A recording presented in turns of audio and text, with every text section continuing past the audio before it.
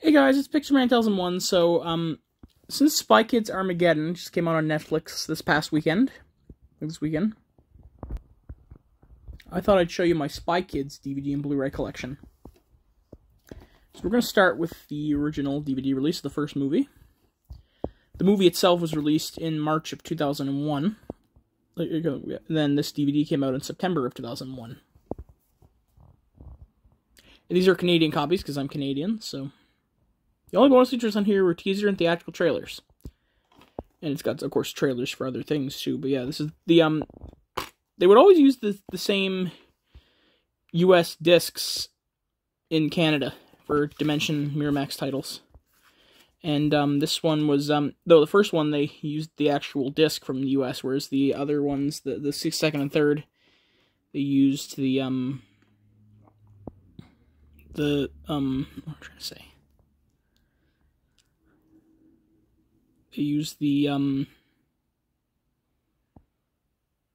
same disc masters, but they had a different label. And I think they reprinted Spy Kids, the first one, around 2004 with a new label. So like that, that has the Alliance Atlantis logo on it. I used to have a copy like that, but I got rid of it when I found this original copy. So the I initially had Spy Kids on the this 3-pack actually that just had the 3 movies. Bare bones and full screen, actually. The first 2 were on side A, and the third one was on side B, and had like a border around it, and I was sick of that, so I got this. I got the regular DVDs, so there's the chapter insert. English on this side, French on this side. And this was bought at a Walmart. Let's see which Walmart. This was at Halifax, Nova Scotia. This is right there. This was purchased on September 6th, 2002. And the same person also bought Spy Hard on DVD. So they must like spy movies. So yeah, or like I never really heard of Spy Hard. I don't know what that is. So if anyone knows what that movie is, let me know. So, but yeah, same person bought them both on the same day, and they put the receipt in here in case they needed to return it, but they didn't. So yeah. Then later they got rid of it. And now it's in my possession. Now, here's something else I have in my collection as well that I had back in the day. I got this all the way back in 2012 as well. Like, I really started to collect Spy Kids in 2012, so... But this was a Kellogg's exclusive copy. It's just the movie in full screen, but it's an interesting thing. They used to have these full-length movies they'd give in cereal boxes, sort of like the Columbia TriStar General Mills promotion. This is only in Canada from Kellogg's products. Alliance Atlantis did this. They had one, I think I have one for The Mask as well, that I got in a lot of movies. And I think they had a few other ones too. I know Babar the movie was one of the ones they had in there as well. So, I can't exactly remember every title. If everyone remembers the whole list of these titles, I'd love to know that, but it's a lot of family-oriented movies from Alliance Atlantis at the time. And Spy Kids was one of them. It was a perfect idea for one, so yeah. Now, Spy Kids actually did get a re-release in the theaters because Robert Rodriguez, there was one scene he wanted to film where they were in the Shark Kingdom or something like that. I think that's what it was. I can't remember because I saw the scene, but yeah. There was like a bunch of sharks and stuff. He couldn't finish the scene due to budget constraints, but when the movie made enough money, he went back and finished the scene, and he added it into a special edition, which was released in theaters around September 2001, around the time the DVD came out. And he planned for that version to be released on DVD. He probably was saving all the special features for that release. But it never came out until in 2011 when the series was released on Blu-ray. Well, we had bare bones Blu-rays of the trilogy in Canada since like 2009. Alliance Atlantis had just released them themselves. But we had the true Blu-rays in 2011. And this is not Alliance Atlantis, it'd be just Alliance by this point, because Alliance Atlantis was dissolved and then immediately reincorporated, so. But this one, this is the Spy Kids, it's a Blu-ray DVD combo pack. On right here, this is the same, takes the same Blu-ray master as the one from the United States from Lionsgate. But I don't have the other Spy Kids 2 and 3 on Blu-ray, but I do have Spy Kids 1 because this one has the extended movie. Yeah, because this one, the movie on here is the Blu-ray is the an hour and 31 minutes, whereas the DVD just has the same old. The DVD is the same old copy here. So, some special features here. We got Growing Up Spy Kids, 10-minute film school learning how to do visual effects for Spy Kids, 10-minute cooking school, grilled cheese sandwich Texas style and healthy fruit smoothies, stunts Spy Kids style, bringing Thum Thums and Fooglies to life, the makeup effects of Spy Kids, and teaser trailer and theatrical trailer. So yeah, it's kind of cool. And I don't think I had to pay that much for this either, actually. So then there's the digital copy, the iTunes digital copy. So expires September 29th, 2023.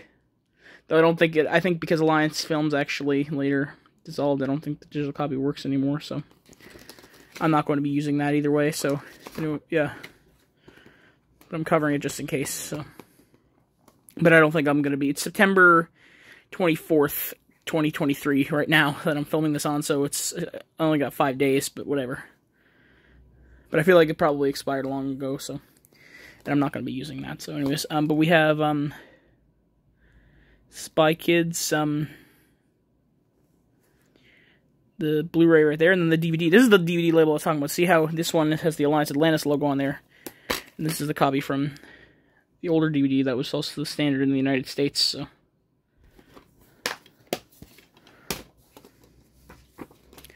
Still definitely cool. I'm going to put it actually the Immortals ad right there, just because I prefer to do that usually. And this Blu-ray release, I should mention, was from August 2011, around the time that the Spy Kids 4 was coming out in theaters. And then here we have Spy Kids 2, The Island of Lost Dreams. This movie was released in theaters in August 2002, and it was released on DVD and VHS in in February 2003. I have the VHSs of the first three as well, by the way. I'm not going to show those, though, because they're all the way downstairs. So, and I don't usually show VHSs in these collection videos here. But this one has a lot of special features. They're all Dolby Digital, widescreen, so basically, but this one we have Robert Rodriguez, 10-minute film school, big movies made cheap, a new kind of stunt kid, feature commentary with Robert Rodriguez, lost scenes with optional director's commentary, Isle of Dreams music video, school at Big Bend National Park, essential gear, the gadgets of Spy Kids, behind-the-scenes montages, total access 24/7, a day in the life of Spy Kids, still gallery, art gallery, teaser trailer, Transmuker Trouble set-top game, and DVD-ROM leveling save website access, Spy Kids Mega Mission Zone preview, I have that game on PC, and Transmuker Trouble DVD-ROM game. The Spy Kids Mega Mission Zone, I haven't actually tried it yet, but I've tried the Spy Kids 3D game on PC. It's so hard to play because the graphics are so, because you're wearing the 3D glasses. It's so dark, you can't even see what you're doing, so I thought it was kind of stupid. Now this copy, actually, I got this at a Sears of all places. We had a local Sears, and they used to have these bargain DVDs. It's the original case out here. Like the original thing. The inside is a reprint, though, it's dated 2010, the cover on the inside, which is interesting. But it's exactly the same, so I don't care. But the inside, of course, the disc was always the same in these reprints. And this one right here is but it comes with the insert inside that I've seen copies, later 2010 copies don't usually come with this, so very interesting. I don't know how that happened. It must have been a very interesting reprint, but that's what I have. And it actually inside the pack, it came in an eco case, but I put it in a good case because I don't really like eco-friendly cases that much.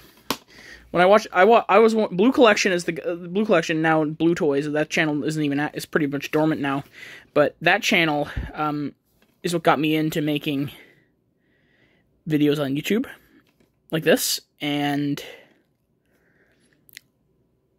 yeah, the Blue Collection guy, he got me to really hate eco-friendly cases.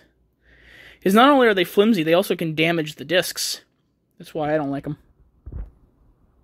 And then I'm probably in the minority, but I like Spy Kids 3D Game Over the best of the series. It's just one of those movies, it's sort of it's a how is this a movie kind of movie, sort of, you know what I mean? You got all the celebrities in it, little Selena Gomez, the president is George Clooney, Sylvester Stallone is the bad guy. It's just, and it's quirky, well, the whole series is quirky. I think I like quirky movies, so but it's just a really interesting movie. The way it's structured is just something just very wild, and I kind of love it for that. So I used to have just the 2D version on DVD, but then I found the 3D copy, because I like to watch it in 3D. So yeah, this was the Spy Kids 3D Game Over. Not as many special features on here, but we got 10-minute film school with how to make cool home movies, Alexa Vega in concert, feature commentary with Robert Rodriguez, an adventure into the third dimension, the making of Spy Kids 3D Game Over, making tracks with Alexa Vega, surfing and stunts piece multi-angle, the effects of the game, Big Dink, Little Dink, Mega Race at Top Game, 2D and 3D versions, and then there's also the two versions of the movie, 3D and 2D. And then there's, but also what's interesting is that, also I should mention that this one was released in theaters in July 2003, and it was released on DVD and VHS, VHS not in 3D, of course, on in February 2004. So there's the case. Yes, they had basically one Spy Kids movie a year, which was kind of interesting. Because of the 4 pairs of glasses. They don't have the straps in the back like the ones in the movie theater did. I wouldn't have seen it in the movie theater back then though, because I was only a toddler when these came out. Like when the Spy Kids 1 came out, I wasn't even born, and I was like an infant. And for the second one, I was a toddler for this one. So there's disc 1 with 3D and disc 2 in 2D. So, and then we have the chapter insert right here too. Again, English on one side, French on the other. But definitely Spy Kids 3D was one of my favorite childhood movies ever. And then we have Spy Kids All the Time in the World. This is the Blu-ray DVD digital copy compact. Includes a bonus 3D version. This was released in again, this is a Canadian copy. Yeah, Anchor Bay Entertainment also was credited on this copy on the other one here, on the inside. But it's in very small print. I don't even know where that is. Or at least the DVD copy credited them. I'm not sure exactly, but the way this disc opens up, it has the Alliance logo, then the Anchor Bay Entertainment logo, then the Dimension Home Entertainment logo, then the Weinstein Company Home Entertainment logo. So it's interesting. But anyways, this is the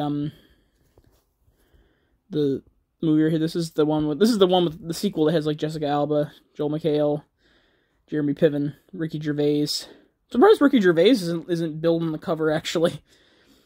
And then, yeah, Alexa Vega, or Alexa Pina Vega, and Daryl Sabera, they're the kids. Or they're the original kids that come back for this one, and then the new kids are Rowan Blanchard, who later went on to be in Girl Meets World, and Mason Cook, who went on to be in a criminally underrated show that was on ABC called Speechless. If you've ever seen that show is criminally underrated. It's awesome. Definitely really enjoyed that, so. The special features on here, we have, let's show the specifications there for the Blu-ray and the DVD. We have deleted scenes, Robert Rodriguez interview with Kid Reporter, featurettes, Spy Kids Passing the Torch, Rowan and Mason's video diary, though it says Rowan and Manson's video diary, how to make a robotic dog, and much more. So not even all the special features are listed on there, so. And this is the digital copy again. We got an ad for the Hunger Games this time. May the odds be ever in your favor. I remember when I was in grade 5, all the girls were reading Hunger Games, and some of the guys were too, but mostly it was the girls who were all gushing about it. And that's right when the movie came out, and it was a huge part of the culture in because our class, I felt that year was very much like a whole. The way the teacher did it was very much like we were a whole family. And I still keep in contact with many of my classmates from that year, so. But definitely, it was the Hunger Games was a huge craze. I never got into it though. I actually tried to read it once to impress a girl, to try to impress a girl that I liked who was a Hunger Games fan, and I just couldn't get into it, so I just stopped. So, but whatever. Anyways, here's the Blu-ray 3D, and then there's the Blu-ray, the standard, and then the DVD.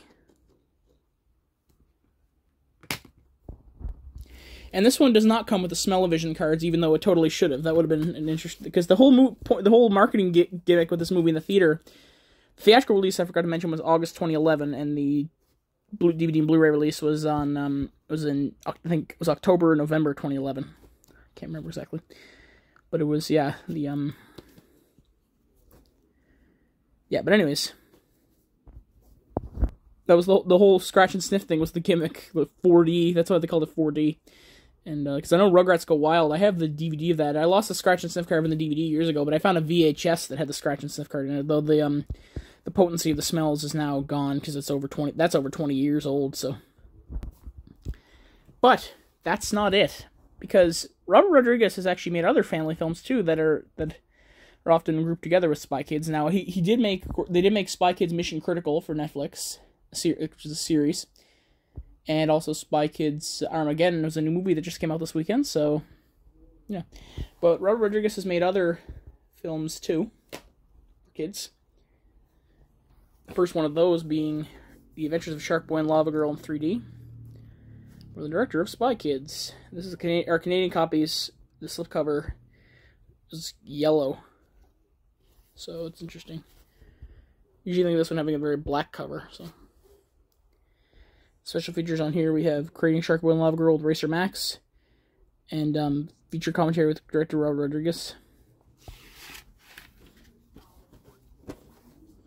Now, my copy, unfortunately, didn't come with 3D glasses, but I just used the ones from Spike as 3D, and they work just as well, so still, it would have been nice to have those. Then here we have the chapter insert here.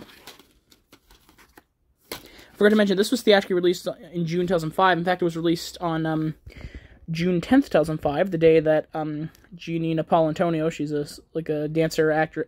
I don't think she's an actress, like a dancer, musician, model, whatever. Yeah, and she's a celebrity crush of mine, or whatever. She was born on that same day, so she was born the day the Sharkboy Lavagirl came out. So, but then this DVD came out in October 2005. So, this is the Adventures of Sharkboy Lavagirl 3D, and this is more thrilling adventures on DVD, non-stop fun for everyone. Talking about the Spy Kids movies. Now, if you're in the U.S., your copies probably is just a single disc with both versions on one disc. Well, in Canada, it was actually two different copies. The first disc is in 2D, and the second disc is in 3D. So it's two different discs. So that's interesting. Yeah, so there we go. There's that, and let me just put it in the case here. And then the other film that he did... I forgot to also mention that they made a sort of standalone sequel on Netflix in 2020 called We Can Be Heroes. It's not exactly a sequel, but Sharkboy and Lavagirl are in it. I didn't see the movie, but I've heard things about it. So, and I've seen like trailers. Taylor Dooley came back as Lavagirl. I almost called her Shark Girl, Lavagirl, but Taylor Lautner didn't come back as Sharkboy. So, because about 3 years after Sharkboy and Lavagirl, he did Twilight. But I'm not sure if he was in the first one, because I never got into Twilight. That's the thing. I watched one of the movies, I think it was New Moon, with my cousin who was very into it at the time, and I just didn't care for it. Again, I just didn't care for it, so even if I was just a kid, I still didn't care for it. I have no interest in watching the Twilight Saga, so whatever. But anyways, this is Shorts, The Adventures of the Wishing Rock, or just Shorts is what it's really called. This is the DVD version. I had this as a childhood copy. This is the widescreen and full screen are on the same disc, because this is around the time that full screen DVDs were really dying out. Like, in fact, the 2-disc special edition DVDs were kind of dying out too. That if they did them as an exclusive, or it would be like sometimes they would have the 2-disc have a digital copy, but this one didn't have a 2-disc. But it's still, this is when we were really about to get into the era where Blu-ray was the dominant home video release. That they would keep bonus features away from the the DVDs. Some people buy the Blu-rays. But this one's the original DVD, like I said. And this one wasn't actually made with Dimension Films, like his other kids movies of the time. Like, now Netflix makes all of them pretty much, but basically Sharkboy and Lavagirl was actually co-produced by Dimension Films and Columbia Pictures. Dimension distributing it in North America, Columbia overseas. But which is a reverse way that Once Upon a Time in Mexico, the third in the Mexico trilogy, which is not a kids movie or whatever. That one was Columbia in North America, Dimension overseas. So that's interesting. But this one is Shorts. This one was a Warner Brothers. This one was released by Warner Brothers. So, like, Robert Rodriguez, I think himself owns the IP. But or like I know that they don't own the IP itself, because I had the DS game of Shorts as well, which is actually a pretty fun game. And Warner Brothers is not credited anywhere on the game, so it's obviously just released. They own the rights to the movie, but they don't own the rights to the IP. I don't think so. The special features on here, we have 10-minute film school short shorts, and 10-minute cooking school chocolate chip volcano cookies. I could actually make might be fun to actually make some of the recipes in these actually. So yeah, there's the disc. It's in an orange case.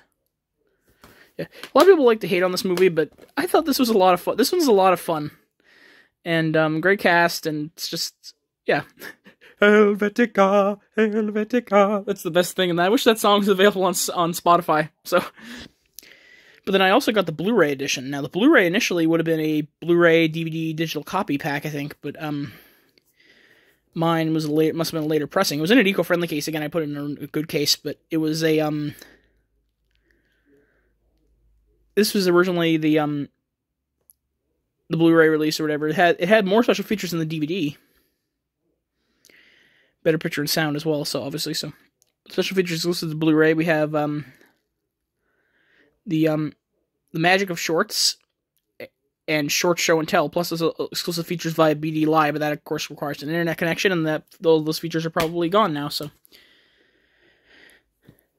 there's the disc. So yeah, so I hope you enjoyed my Spy Kids collection featuring shorts and Sharkboy and Lavagirl as well, so. This is Pixar Man Tells Him 1 signing out. Peace.